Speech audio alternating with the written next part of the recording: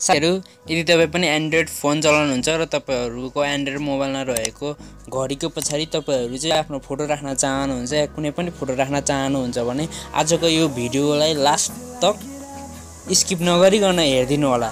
आज चाहिँ म तपाईहरुलाई चाहिँ घडीको पछाडी फोटो राख्ने एपको बारेमा बताउने जाँदै छु। यो एप एकदम युजफुल हुनेछ तपाईहरुको ओरली देख्दा पनि तपाईहरुको एन्ड्रोइड मोबाइल पनि एकदम देखाइ लुक स्टाइल पनि फरक हुनेछ। नमस्कार साथीहरु, तपाईहरुले हेर्दै हुनुहुन्छ टेक्निकल समीर युट्युब च्यानल र म हुँ समीर शाक्या र तपाईलाई मेरो युट्युब च्यानलमा स्वागत छ। साथीहरु, मेरो च्यानलको ढोका सधैँ खुल्ला हुनेछ। तपाईहरुले जुनसुकै बेला पनि बेल आइकन बजाएर इन्ट्री हुन सक्नुहुनेछ।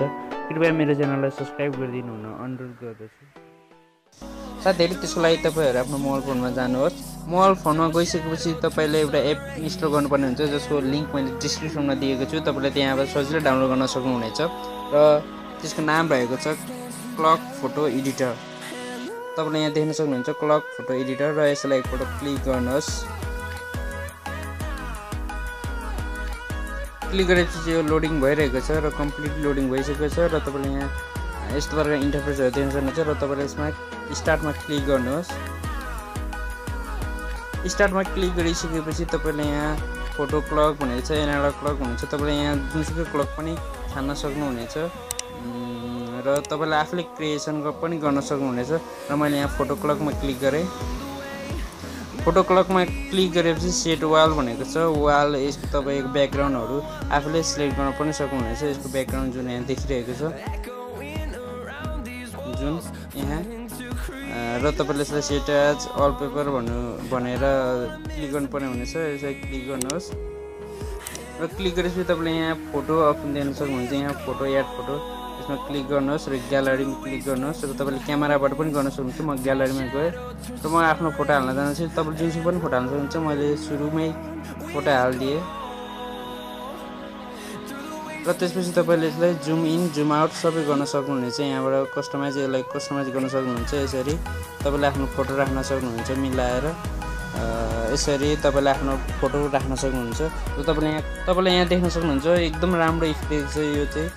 तपाईले यहाँ अरु पनि छान्न सक्नुहुनेछ। जुन आफुलाई राम्रो लाग्यो तपाईले त्यही राख्नुहोस् र मलाई चाहिँ यो चाहिँ एकदम राम्रो लाग्यो। म यसलाई सेट वाल गरिदिन्छु। तपाईले यहाँ अरु पनि एडिट गर्न सक्नुहुनेछ।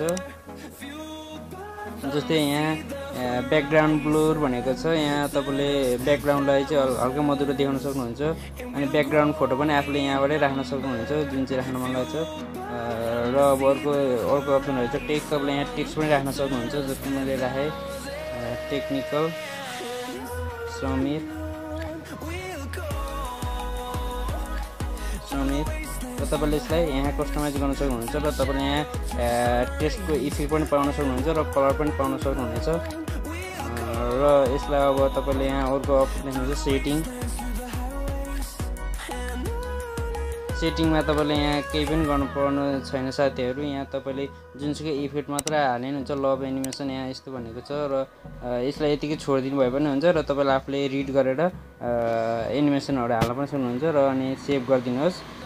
सेभ गरिसकेपछि यो चाहिँ इमेजमा सेभ हुन्छ र तपाईले यहाँ set वालमा save as set wallpaper भनेर दिन सक्नुहुन्छ। यहाँ त्यसमा एकपल्ट क्लिक गरिदिनु भयो भने तपाईको वालपेपर सेट भएको हुन्छ। जस्तै म अगाडि आएपछि तपाईले यहाँ देख्न सक्नुहुन्छ वालपेपर बसिरहेको छ र तपाईले यहाँ तलबाट एनिमेसन आइरहेको छ लभको एनिमेसन र तपाईले यहाँ यस्तो प्रकारको इन्टरफेसहरु देख्न सक्नुहुन्छ साथीहरु। एकदम इफेक्टिभ छ। तपाईले यहाँ सबै कस्टमाइजहरु गर्न सक्नुहुन्छ तपाईले आफुले मन लागे अनुसार। र साथीहरु, आजको भिडियो तपाईलाई आजको भिडियो कस्तो लाग्यो र लाइक कमेन्ट र शेयर गरिदिनु होला यो भिडियोलाई। र तपाई मेरो च्यानलमा नयाँ हुनुहुन्छ भने प्लिज सब्स्क्राइब गरिदिनुहोस् र बेल आइकन पनि दबाइदिनुहोस् कि मैले अपलोड गर्ने भिडियोहरु चाहिँ तपाईहरुको सामु सजिलै पुगोस्।